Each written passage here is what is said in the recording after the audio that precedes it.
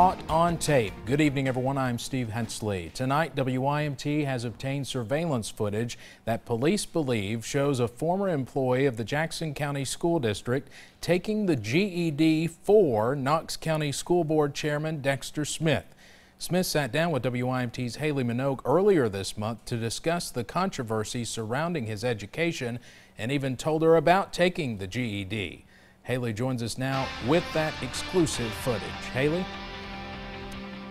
Steve, when I sat down with Smith earlier this month, he told me his whole life story, why he never graduated, how he thought the fraudulent diploma he had received online was real. He even said he felt so bad he went and took the GED test, which we were able to verify through the state's GED website. What I didn't know is that he apparently had someone else take that test for him.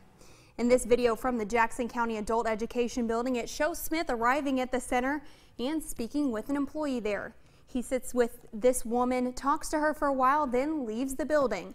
During the remainder of the day and also into the next day, police say the video shows the woman taking the test in Dexter Smith's name. The Jackson County School Board attorney says this kind of behavior will not be tolerated. It's not the sort of thing we expect to happen in school districts. I've never heard of anything like this occurring, even similar to this in the past. I think it's a single incident. I hope it's a single incident, and I think it is. It's unfortunate for everyone that this occurred.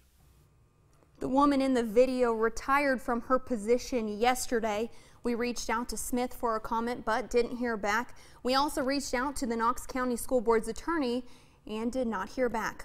I'll have much more on this story tonight at 11. For now, back to you, Steve.